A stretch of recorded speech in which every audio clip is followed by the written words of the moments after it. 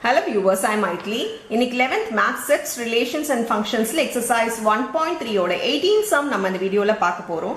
Question பாருங்க. The owner of a small restaurant can prepare a particular meal at a cost of rupees 100. Our owner வந்து என்ன பண்றாருன்னா ஒரு மீலுக்கு வந்து rupees 100 செலவு பண்ணி அவரால வந்து பண்ண முடியுதாம். He estimates that if the menu price of the meal is rupees X. So menu price எவ்வளவுன்றது சொல்லல, அவர் விக்கிற price வந்து எவ்வளவுன்றது நமக்கு சொல்லல. Then the number of customers who will order the meal at that price in the evening is given by the function dx is equal to 200 minus y. இது பாத்தீங்கன்னா number of customers. So எவ்வளவு customers-ன்றது நமக்கு கரெக்ட்டா தெரியல. 200 minus x ன்னு சொல்லிருக்காங்க. So number of customers correct value உங்களுக்கு தெரியல. அதே மாதிரி அவர் எவ்வளவு price வச்சு விக்கிறாருன்றதும் நமக்கு இங்க தெரியல. Express this day revenue. எவ்வளவு revenue ஆயிடுச்சு அப்படினு கேக்குறாங்க. Total cost, profit of the meal as a function of x.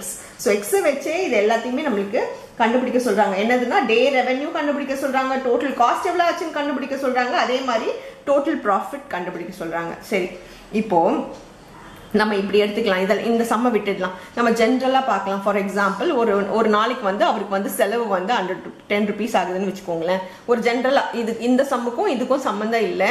இப்போ வந்து அவருக்கு வந்து இது வந்து அவரோட காஸ்ட் பிரைஸ். அவரால் வந்து இவ்வளோ 10 rupeesல ஒரு பொருளை வந்து அவரால் உருவாக்க முடியுது. அதுவே பார்த்தீங்கன்னா அவரால் வந்து 5 rupeesக்கு விற்க முடியுது. அப்போ செல்லிங் ப்ரைஸ் 5ன்னு வச்சுக்கோங்க. Selling price 5. இப்போ நம்பர் ஆஃப் கஸ்டமர்ஸ் வந்து அவருக்கு அது ஒரு 6 பேர் வராங்க அப்படின்னு வச்சுக்கலாம். இதை வச்சு நம்மளுக்கு ஃபர்ஸ்ட் என்ன क्वेश्चन கேக்குறாங்க, எக்ஸ்பிரஸ் த டே ரெவென்யூ. அந்த ஒரு நாளைக்கு வந்து எவ்வளவு அவருக்கு ரெவென்யூ வந்திருக்கு அப்படின்னு சொல்லி கேக்குறாங்க இல்லையா. இப்போ கொடுத்துருக்கிறது என்னென்ன கொடுத்துருக்காங்க, ப்ரொடக்ஷன் கொடுத்துருக்காங்க. எவ்வளோ அவர் ப்ரொடியூஸ் பண்ணியிருக்காருன்னா rupees 100. மெனு பிரைஸ் வந்து எக்ஸ், rupees எக்ஸ் இல்லையா. நம்பர் ஆஃப் கஸ்டமர் வந்து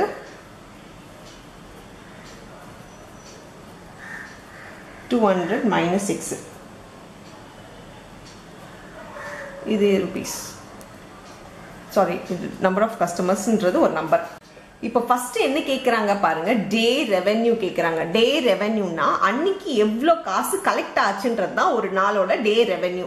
இப்போ அந்த ஹோட்டல்ல எவ்வளவு காசு கலெக்ட் ஆச்சு அப்படின்றத எப்படி கண்டுபிடிப்போம். இப்போ இதை விட்டுடுங்க, இங்க வாங்க. இங்க வந்தீங்கன்னா நம்பர் ஆஃப் பர்சன் எவ்வளவு வந்திருக்காங்களோ அவங்க எவ்வளவு காசு கட்டியிருக்காங்களோ அதுதான் அந்த அன்னைக்கோட டே ரெவென்யூ இல்லையா. ஒரு 6 பேர் வந்திருக்காங்க, அவங்க டோட்டலா ஒருத்தரும் 5 ரூபாய் கொடுத்துருக்காங்கன்னா அந்த டே ரெவென்யூ இது ரெண்டுத்தையும் மல்டிப்ளை பண்ணா உங்களுக்கு வந்துடும். அதாவது நம்பர் ஆஃப் கஸ்டமரையும் எவ்வளவு மெனு பிரைஸையும் ரெண்டுத்தையும் நம்மளுக்கு மல்டிப்ளை பண்ணா அன்னைக்கான டே ரெவென்யூ வந்துடும். So day revenue equal to இப்படிதான் சிம்பிளா நீங்க திங்க் பண்ணணும். இது போடணுன்ற அவசியம் கிடையாது, உங்களுக்கு புரியணுன்றதுக்காக தான் இதை நான் போட்டு எக்ஸ்பிளைன் பண்ணிட்டு இருக்கேன்.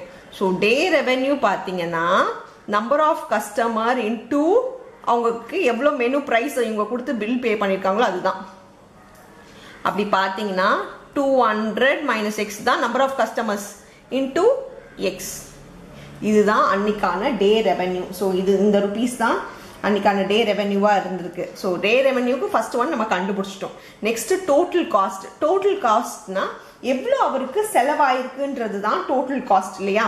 எவ்வளோ செலவாயிருக்கும், ஒருத்தருக்கு அவருக்கு 10 ரூபாய் செலவாகுதுன்னா 6 பேருக்கு வந்திருக்காங்க. அப்போ இது ரெண்டும் மல்டிப்ளை பண்ணாதான் நம்மளுக்கு வந்து எவ்வளோ வந்து செலவாயிருக்குன்றது அவருக்கு தெரியும். அப்படி பார்த்தீங்கன்னா நம்பர் ஆஃப் கஸ்டமரையும் எவ்வளோ ப்ரொடக்ஷன் பண்ணியிருக்காங்களோ அது ரெண்டுத்தையும் மல்டிப்ளை பண்ணால் நம்மளுக்கு எவ்வளோ செலவாயிருக்குன்றது தெரியும். ஏன்னா அவருக்கு 100 ரூபாய் செலவாகுதுன்னு அவரே சொல்லிட்டாரு. ஸோ நம்பர் ஆஃப் கஸ்டமரோட இதை மல்டிப்ளை பண்ணிட்டீங்கன்னா நம்மளுக்கு டோட்டல் காஸ்ட் எவ்வளோ செலவாயிருக்குன்றது தெரிஞ்சிடும். ஸோ டோட்டல் காஸ்ட் எப்படி கண்டுபிடிக்கணும்னா ப்ரொடக்ஷன், ஒருத்தருக்கான ப்ரொடக்ஷன் அவர் 100 rupees சொல்லியிருக்காரு into number of customer.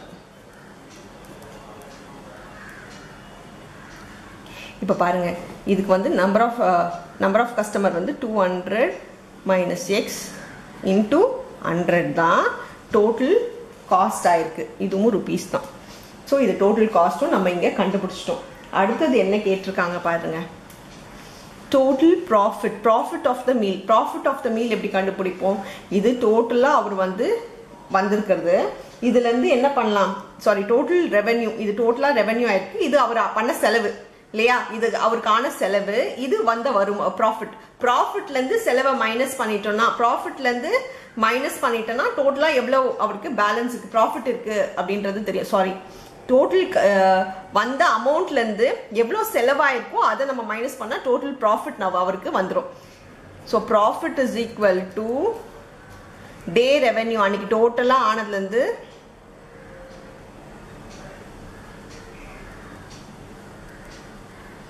Minus total cost. ஏன்னா இது அவர் பண்ண செலவை வந்து நம்ம கழிச்சிட்டாலே எவ்வளோ அவருக்கு ப்ராஃபிட் வந்ததுன்றது நம்மளுக்கு தெரிஞ்சிடும். நல்லா தெரிஞ்சுக்கோங்க, டே ரெவென்யூன்றது டோட்டலாக அவருக்கு வந்த காசு, அதுலேருந்து அவருக்கு செலவு போக மைனஸ் பண்ணிட்டா நம்மளுக்கு டோட்டல் ப்ராஃபிட் வந்து வந்துடும். ஸோ இப்போ பாருங்க 200 minus x into x minus 200 minus x into 100. So இந்த ஈக்குவேஷனை இப்படியே விட்டுட்டாலும் விட்டுடலாம், இல்லை இதை நீங்கள் சால்வ் பண்ணி போடுறதா இருந்தாலும் போடலாம். ஏன்னா வந்து புக் பேக்கில் வந்து நம்மளுக்கு சால்வ் பண்ணி கொடுக்கல, இது ஈக்குவேஷனாக கொடுத்துட்டாங்க ஆன்சரில், பட் இருந்தாலும் நம்ம சால்வ் பண்ணியே போட்டுடலாம்.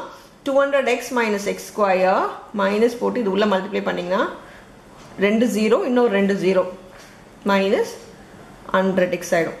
ஸோ இது மைனஸை உள்ளே கொண்டு போயிடுங்க.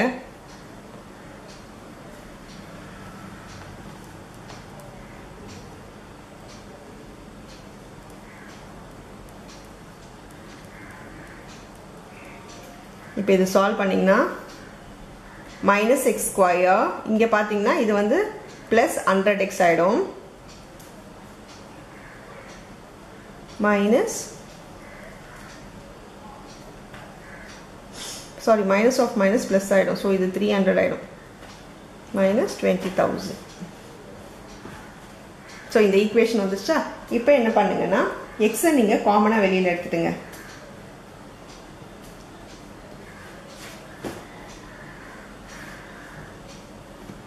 சாரி எக்ஸ் காமனாக எடுக்க முடியாது, பிகாஸ் இதில் எக்ஸ் இல்லை. ஸோ இந்த ஈக்குவேஷனை இப்படியே தான் நீங்கள் ஸ்டாப் பண்ணணும். இதுதான் டோட்டல் ப்ராஃபிட், அவருக்கு வந்த ப்ராஃபிட். இதை ஈக்குவேஷனாக விட்டாலும் பரவாயில்ல, இல்லை புக் பேக்கில் கொடுத்தா மாதிரி இங்கேயே நீங்கள் ஸ்டாப் பண்ணிட்டாலும் பரவாயில்ல, எப்படி கொடுத்தாலும் இதுதான் final answer for the some. அவ்வளோதான் இந்த சம். தேங்க்யூ.